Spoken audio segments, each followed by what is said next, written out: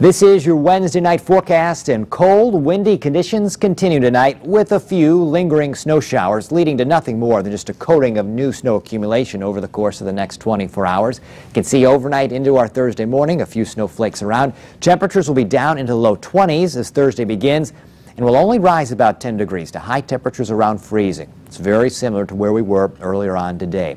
Winds stay strong through the day with peak gusts all the way up to 30 miles per hour, so those strong winds add an extra chill to the air.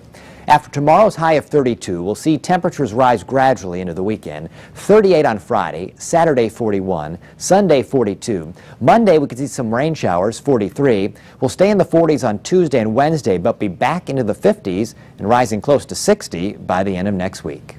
That's your latest forecast update.